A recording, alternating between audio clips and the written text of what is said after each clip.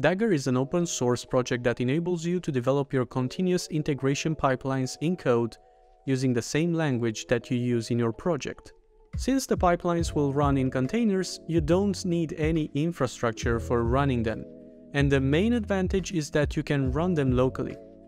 Time to say goodbye to complicated YAML files which no one apart from you will understand. Instead, develop your own CI/CD pipelines using code. The way it works is by importing one of the SDKs listed here.